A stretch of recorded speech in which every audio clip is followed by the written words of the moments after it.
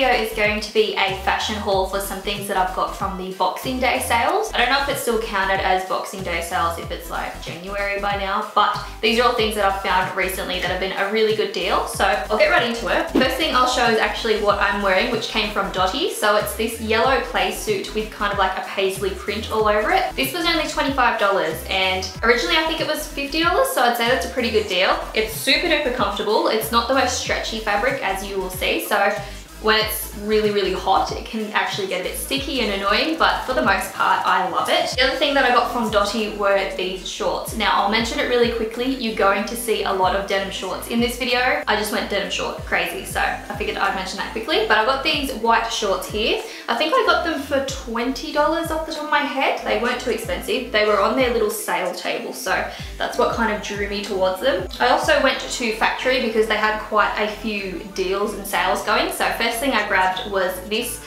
sleeveless kind of loose billowy black top. This was only $10 I believe, so it was really cheap. So the top of it does have elastic to stick around your chest, and then down at the waist here it's also got some elastic, so it cinches in, and then it has this little ruching at the bottom here. So I thought it was a really interesting shape, and it's very flattering on. I also grabbed two pairs of shorts from Factorie. So this first pair, I think it was, hang on, let me have a look, $15, so they were really cheap. I don't own any black shorts at the moment. All of mine I kind of grew out of. They got too small for me, so I had to buy a new black pair, so I got these. Normally I'd like the bottoms to be a little bit more raw and not so sharp cut, if that makes sense. I find that a little bit more flattering if it's got a frayed edge, but for $15 I could not let them go, so I picked those up. And for these I picked up in a size 10.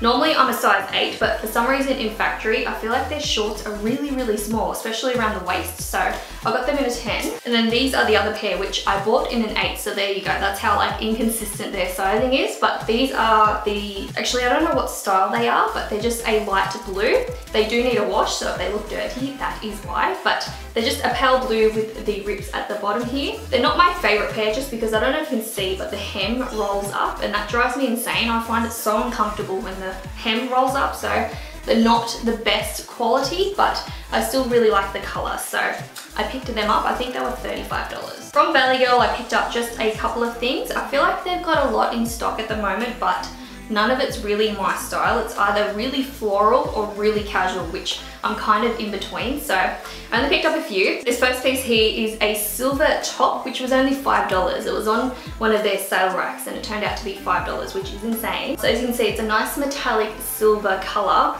and the straps are really nice and simple. It reminds me of the dresses that I got for Christmas. If you saw my Christmas haul, that's what they remind me of. I like these really delicate kind of stringy straps because I feel like they're really flattering on my body shape. I'm quite short and petite and narrow, so I feel like spaghetti straps kind of flatter my body type. So yeah, I picked that up, again $5. And then the other thing that I got from Valley Girl was this skirt here. Now, I don't wear skirts too often, but I would like to wear them a bit more, so that's why I grabbed this. So it's a light blue color, but it has pearls all over the front.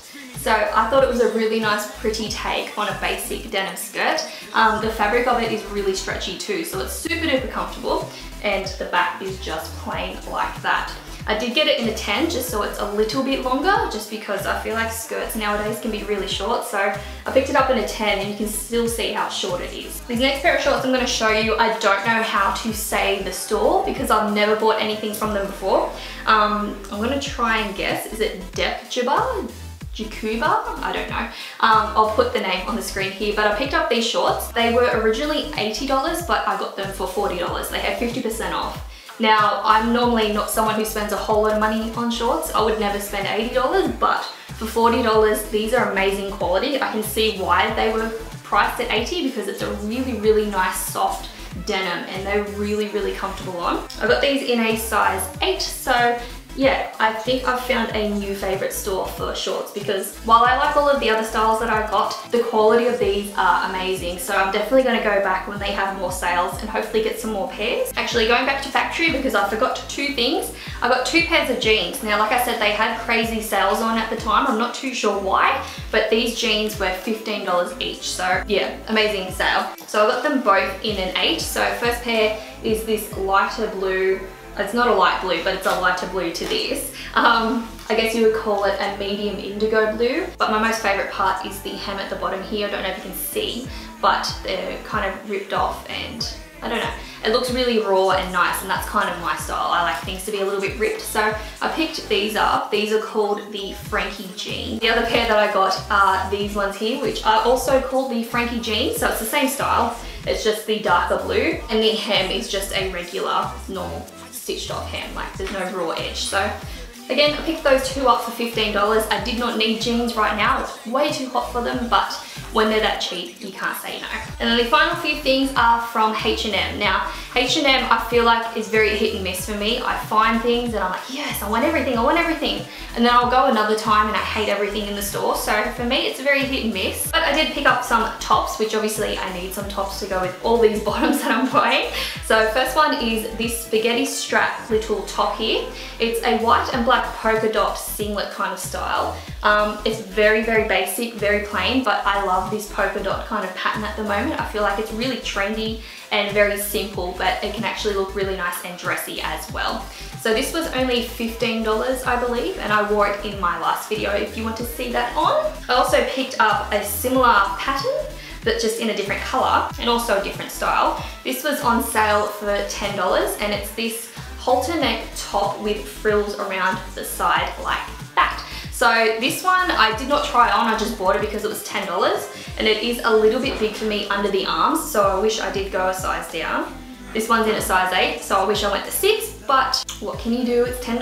So yeah, under the armpits are a little bit big for me. It does show my bra a little bit, so I'm gonna have to kind of tuck it into my bra to stop that from happening, but for $10, I thought it was a really, really nice buy. And then the last thing from H&M is this plain grey t-shirt here, but on the front it says, "Let's go bananas." So I love just plain t-shirts to chuck on every day, but I love it when they have a funny little slogan on them. I just think it adds a nice little bit of character to your outfit, and it just shows a bit of your personality, I guess. So I picked this up. I think it was also $15 off the top of my head.